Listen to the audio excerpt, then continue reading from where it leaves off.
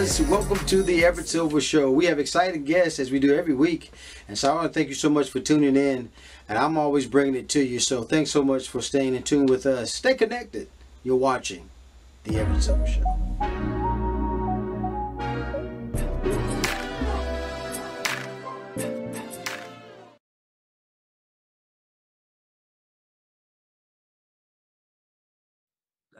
Hello? Hi, Everett. Are we ready? Kieron, Andre, thank you guys for doing the show, man. What a pleasure to have you. Yeah, thanks for having us. Yeah. Well, folks, I'm trying to tell you, man, everybody's talking about Vampire Academy, man. The international best-selling book series, also creative minds behind Julie Plec, Vampire Diaries. Some of you may remember that. But there's a new television series streaming exclusively on Peacock, and again, it's Vampire Academy. I have two of the stars, Kieron Moore, also Andre De Kim is with us. And so I guess let's talk about this exciting show, man, because, story of friendship, romance, and danger. And I guess, Kieron, I'll start with you, man. You play what, Dimitri? Dimitri Belikov, yes. Yeah, that's who I play. And I love the way you explain that. Romance, love, and it's just all the ingredients of something sexy, right? That's what That's too funny, man. Now, well, just talk about, because I saw some of the fellas, man. It's very intense. Right, Andre? You play Christian, I think. It's very intense, man. Yeah, it is very intense, and there's like a lot of I think the show it throws a lot at you in the beginning, and it's like it's very it keeps you captivated and interesting, and there's a lot of intensity, and there's a lot of intensity filming too. This kind of show, but it's also just a great experience in general too. Well, when you talk about just, I guess, you live in this society, you're trying to complete their education between these two powerful different women who have different things. One is a powerful royalty, the other half is a half vampire and guardian. And with that being said, Kieron, you play a model guardian. What does his character do? So I protect the Royal Marauder, and through experience on the field, I'm pretty well decorated. Not that I think Dimitri takes pride in that. I think Dimitri does what he does because he has to do it. It's all he's ever known, which is an interesting point to meet a person, especially when you throw in front of him a young, fiery woman who is all about challenging her role in society, which was beautiful. It's exhilarating. It's just this journey of self-discovery for Dimitri, I think. Whilst his world gets turned upside down and he tries to cling to everything he knows, he's forced upon a world that he doesn't know and has to sort of evolve with. And I think that's sort of every character in its own way has to evolve through this story. Like the circumstances are the stakes are high, the circumstances are happening to us all. Everyone's world's changing, and not necessarily for the better. That's true. Yeah. And then, Andre, you play Christian, but a thoughtful, intelligent type of royal empire. Talk about that from that perspective. Oh, I appreciate that. Christian is a little bit of an outcast as well, but he is part of the Royal Marauder, so he has a lot of privileges that a lot of people don't have. He's also part of the ruling families. There's like 12 ruling families, and his family is a part of that, but he's specifically outcasted because of the actions of his parents when he was younger. So playing a character like that is it was almost a dream, and like also just very like a complex layered character to play. So it was like, as an actor, that was a big dream for him. And obviously he does have that relationship with Lissa. And I think Christian views Lissa really as like this ray of light, this ray of hope, someone that like shows him that like this world can be much different than what it is. And at the same time, I think he's just completely mesmerized by her in a lot of ways too. Like, he's like, who are you? There's a lot of references that he gets to show where he refers to her as like a unicorn as well. And I think like that is a perfect way for him to describe her. Like, she really is this mythical creature that like nobody gets to see, this rarity, and he's just so mesmerized by her. And that relationship gets to like go further and deepen even more throughout the season. So like it was a lovely honor to play as well. Well, I tell you, man, the threat of just tearing the society apart, man, is, also at stake. Now, we got to let everybody know Vampire Academy streams exclusively, I believe, on Peacock beginning Thursday, September the 15th. And then I give you both any last-minute things you want to say just to promote the show. And what a pleasure to have you guys, man. Oh, thank you. I would just say, hey, it comes out on the 15th on Peacock, like you said, and go watch it. I think I would say, even if you don't, go watch it. Even if you don't think this is your show, give it a try because there's bits in this for everyone. I think you'll be surprised. It's much more than a vampire show. And that is It really my is, man, because a lot of people don't mysterious, realize that's my like reel you in. I'll try mysterious. It's more than a vampire So show. much better than nice. Use that instead. Well, he's right, but he's right though, man. You know, so it is something that's gonna keep you glued to the set, man. Very interesting dialogues there. But again, what a pleasure to have again, Kieron Moore and also Andre Day Kim. Guys, thanks so much again. Vampire Academy streaming exclusively Peacock beginning Thursday, September 15th. Guys, thanks for doing the show. Well, guys, thanks so much for tuning into the Everett Silver Show. Stay tuned. Don't turn that dial because we got more exciting guests right here on the Everett Silver Show. Be back in a moment.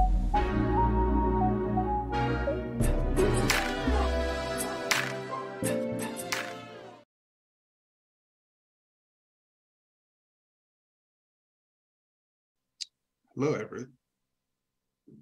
Dr. Kendi, how you doing, sir? I'm well. How are you? Man, I can't complain. Thanks so much for doing the show. What a privilege to have you, man. Oh, it's a privilege to be in conversation. Well, we got to talk about Magnolia Flower, man. I tell you, everybody's excited about it, man. And just talk about your creativity behind it, because I know, man, it's you're talking about from the African American type of folklore. So talk about this, man.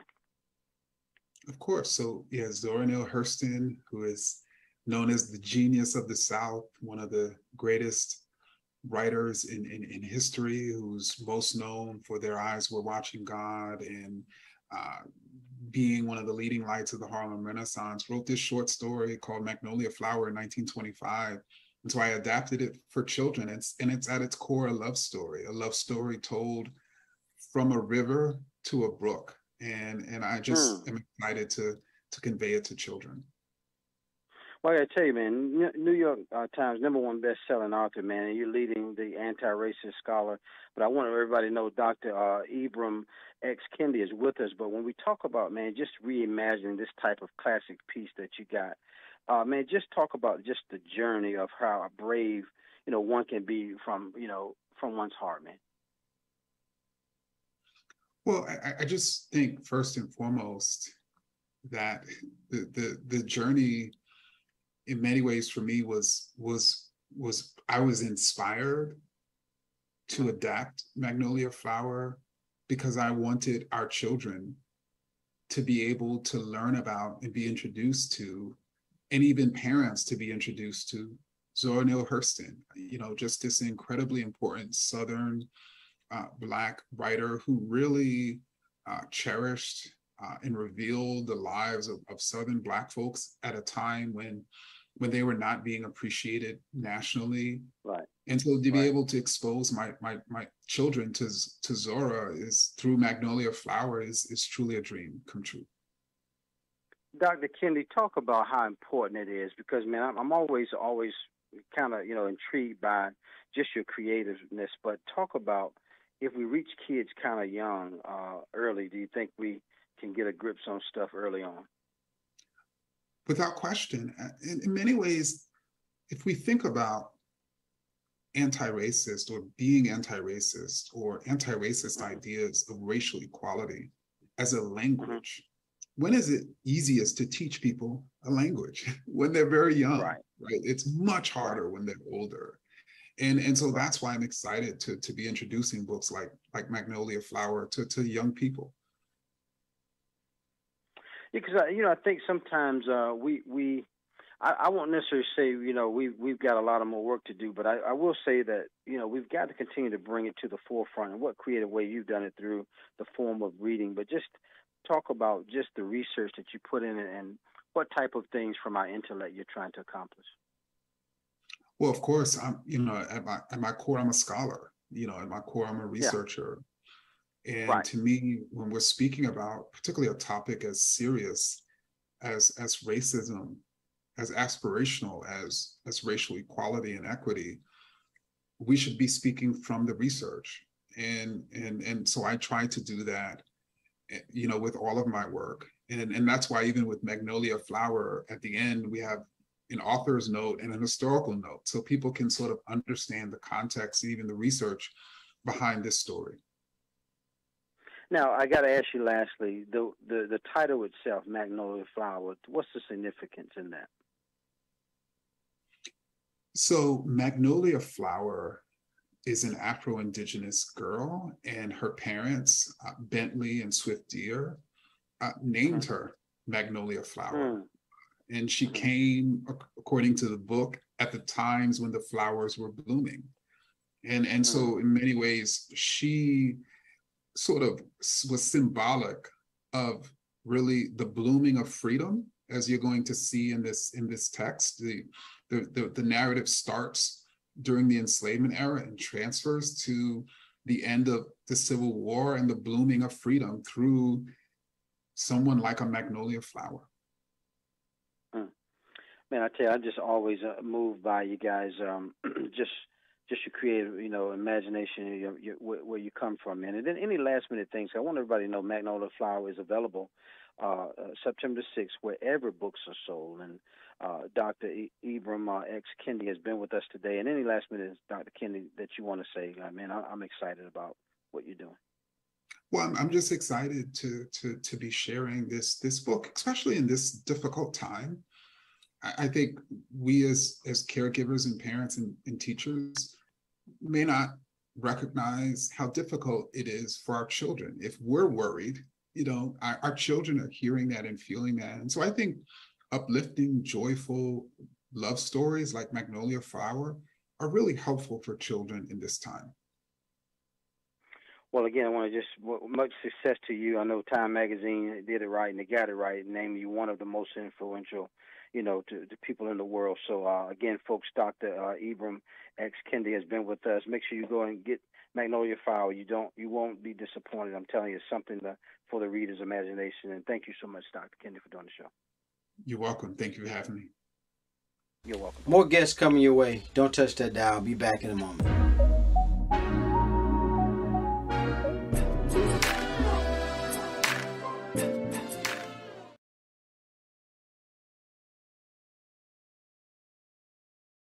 Guest is with us. September is Sexual Health Awareness Month, and OBGYN and host of Women's Health Podcast, Dr. Jackie's Point of View. Dr. Jacqueline Walters, also known as Dr. Jackie, is here to kind of clear up some of the myths and also misconceptions of the subject and to empower women to speak up and ask the right questions and get facts about, on taking charge of their body. So, again, a pleasant good morning to you, Dr. Jackie. What is one of the biggest misconceptions you hear about women's sexual health? Absolutely, and thank you for having me. One of the biggest misconceptions, Everett, I get, and we need to get rid of it, is that the vagina should smell like flowers and fruits. That's so not true. The vagina has its own natural odor. A pH in the vagina should be about 3.8 to 4.5, and I can tell you, if you disrupt that pH, you'll get a strong or an unusual odor. Now, if women find themselves with a strong or an unusual odor, one of my favorite products is Refresh Odor Eliminating Gel. And if you're asking, well, what could disrupt my pH? Sex is one of the biggest disruptors of the pH. Wow, that's something. I talk about other misconceptions you regularly hear. Yeah, another real big misconception is the vagina is unclean. The vagina is actually cleaner than the mouth. Now, I'm going to tell you, thinking the vagina is unclean or unhealthy is not true. The vagina has its own self-cleaning mechanism. I call it like a self-cleaning oven. Now, you can definitely add by using warm water and a warm cloth, but you don't need harsh chemicals or perfumes or body soaps.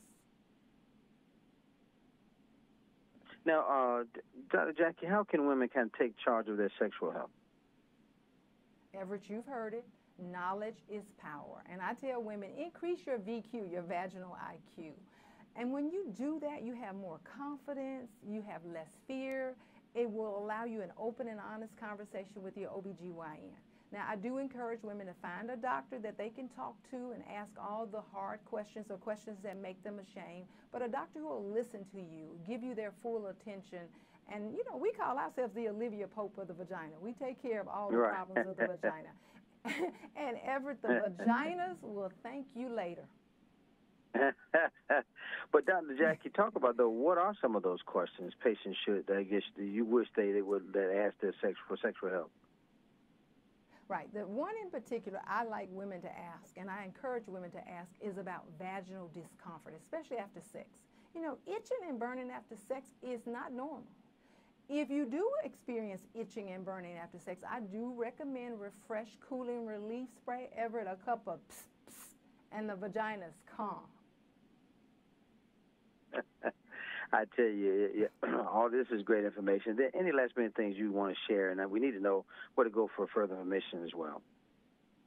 Right, and absolutely. To increase that VQ, go to refresh.com. There are lots of resources there to answer some of those questions that you may have forgotten to ask your doctor, or you were just too shy to ask the doctor. And then, Everett, there are a lot of videos where I'm there answering some of those questions. I tell you, what a pleasure to have Dr. Jackie. I tell you, just so much information, and always a pleasure because you're always bringing some good information. So thank you for doing the show. Thank you. Thank you for having me, and stay safe. All right, you too. Bye-bye. More guests coming your way. Don't touch that dial. I'll be back in a moment.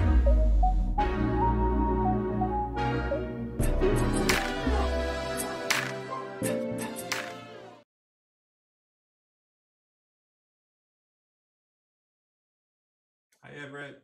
Hi, Everett. Angela, Chris, what a pleasure to have you on the show, and thanks for doing it. Thank you. Well, folks, Daniel Tiger's Neighborhood 10th anniversary celebration, and I tell you, I've caught up with creator and also executive producer Angela Santomero is here with us. Also, supervising producer Chris Loggins is here with us about, Fred Rogers Productions' beloved Emmy-winning PBS Kids series. But I got to tell you guys, before I start, who didn't love Mr. Rogers, right? Love. Everybody. Especially here in Pittsburgh, where I am. That's right. Well, folks, we got to talk about it because I do know, from the groundbreaking Daniel Tiger's Neighborhood, it's #1 animated series for preschoolers. So we got to talk about it. And so with that being said, though, Angela, you actually has just been, just producing, God knows, Daniel's Tiger Neighborhood. We mentioned Blue's Clues, who I used to love, and all these things. What makes it keep coming back strong for you to do this type of stuff? Kids. I was in the classroom with preschoolers in the early days. I have a master's in child developmental psychology, and so I always want to use media to inspire kids. And I was the one who was inspired by Mr. Rogers, and so the idea to give back has always been something that I wanted to do. Even with Blue's Clues, I talked a lot about the formal features of what Fred taught us about preschoolers and learning through media. And so the opportunity to do Daniel was just a ridiculous honor. And so continue to want to put those nods of love in it and talk to the kids about those amazing socio-emotional lessons that Fred, I feel, taught me and millions of kids like me. Chris, you've been producing stuff for a while, but I understand that you're overseeing all the aspects of production. Talk about this 10th anniversary celebration that you have to put together working with all the partners. Well, yes, it's been 10 years, and it's been a great 10 years filled with love and care and attention that has gone into every single episode.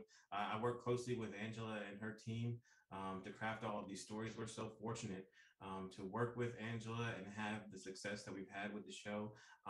We wouldn't be on the air for 10 years if people weren't watching. So we thank the fans, the kids, parents, and caregivers who are choosing to watch our stories. But it has been a labor of love for these 10 years. And with the 10th anniversary and the 6th season, we just kicked things off with new episodes this week.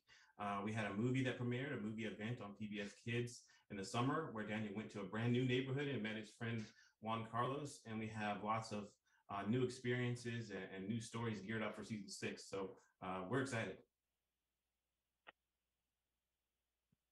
Well, I got to tell you, Angela, when I look back over, like I said, your career, just being able to just find the content or being creative, even from the long time, you've got, like I said, shows from beyond. What made you so interested in just trying to create something creative that the kids can learn and the way they watch TV, I should say? It's a great question. And first of all, I don't feel that old, but yes, I've been doing it for a long time. I really always wanted to inspire kids. I feel so strongly preschoolers are the smartest little human beings, and the more respect we can give them and the more cognitive and socio-emotional tools that they can have, the better that their self-worth and their ability to believe they could do anything that they want to do at this age is so important. And so that idea that we can create these little life lessons for Daniel Tiger, that, you know, Fred would say what's mentionable is manageable. And we love to talk about, you know, when you have these big feelings, you can sing about them, you know, like there are ways that you can use them as a tool to help you in so many, as you explore life and as you figure things out on your own. So I just think I love kids. I've always been around kids, and it's always been just something I've been passionate about from the beginning. And it's all about the team, right? Finding people who get you and are as passionate about this is what makes all the difference. And I believe that's why we're here 10 years later. And Chris, you got to have the job of a lifetime. What is it like working with the likes of Angela, then you with the Fred Rogers production? What is it like, man? It's a wonderful job. I mean, I love what I do. I think everybody who works on Daniel Tiger's Neighborhood loves what they do, and that shows up on the screen. I was saying we have a board here at Fred Rogers Productions where we put up all of the letters and posts and notes that we receive from kids, parents, and caregivers that are watching the show, and what it means to them, how they're using it in their life. And that's the most rewarding experience for me working on the show, is hearing from people who watch the show and what it means to them. And we'll get some letters that are deep and meaningful. And oftentimes we hear from people who are using the show in surprising ways, and that never gets old. Well, I want to tell everybody again, Daniel Tiger's Neighborhood 10th Anniversary Celebration, I believe it began September 3rd with special Top 10 Tiger Tales Marathon on PBS Season 6.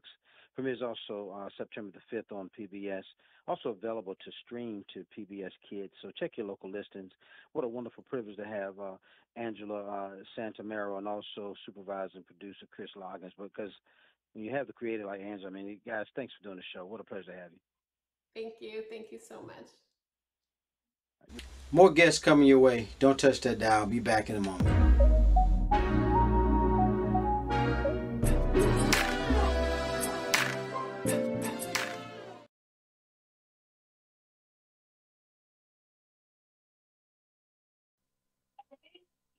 Hi, Everett. How are you? Amanda, thank you so much for doing the show. Pleasure to have you. Thank you so much for having me. Well, folks, my guest with us, how to prepare your new teen driver. You got to learn more about safety, driving tips for teens, and how parents can save money on car insurance for their young driver. I mean, I need to know that myself. So, man, I'm excited about talking to Amanda. Mushro is here with us, parenting and also lifestyle expert. So with that being said, Amanda, why are teens considered high-risk drivers? You know, when we look at teen drivers and we compare them with drivers of all different ages, unfortunately, our teens, well, they're not the best of drivers, but it really isn't their fault. It really comes down to they are inexperienced. They don't have the time and the miles behind the wheel. And one study even found that drivers between the ages of 15 and 20, they are 33% more likely to be in a fatal car crash. So that's a really startling statistic for parents. So it really shows that we need to give our kids the time to get behind the wheel and learn those basic driving skills, and also to learn the laws in the state where they're driving.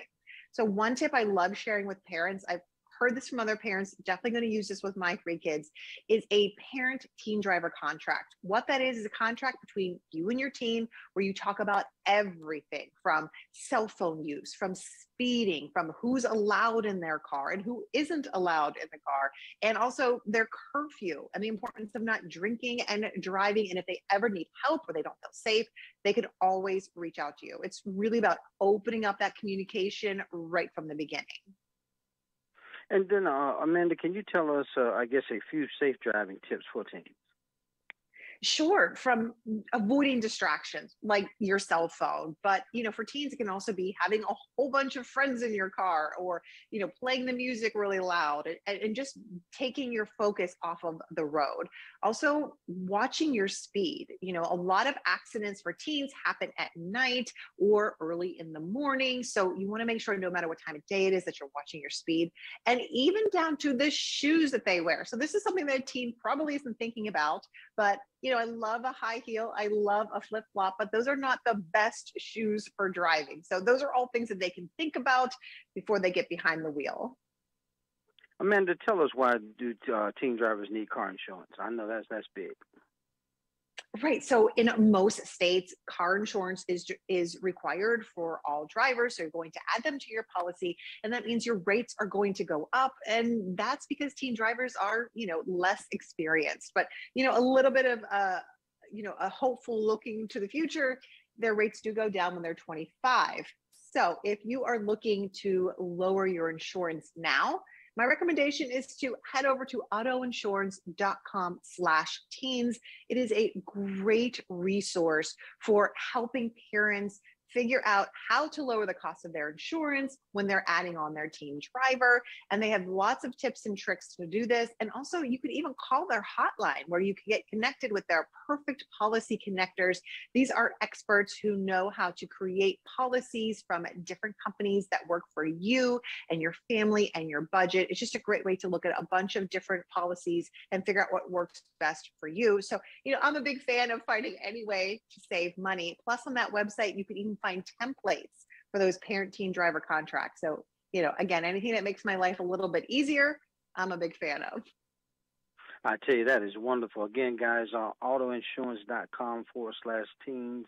If you want to go for further information, Amanda Mushro, parenting and also lifestyle expert, has been with us. Amanda, thanks so much for doing the show.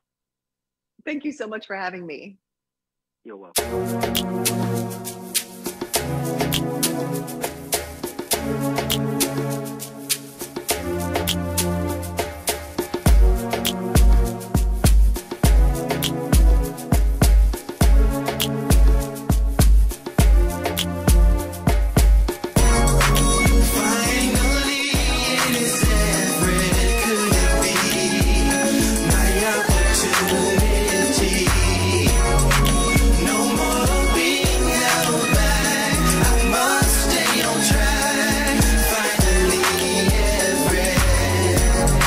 Seems like forever is coming. I can't believe it's happening to me.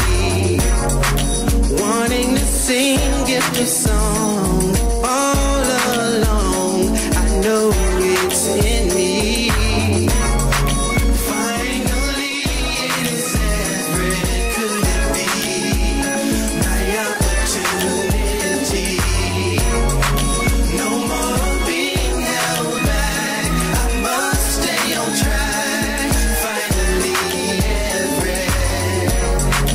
Sat back and watched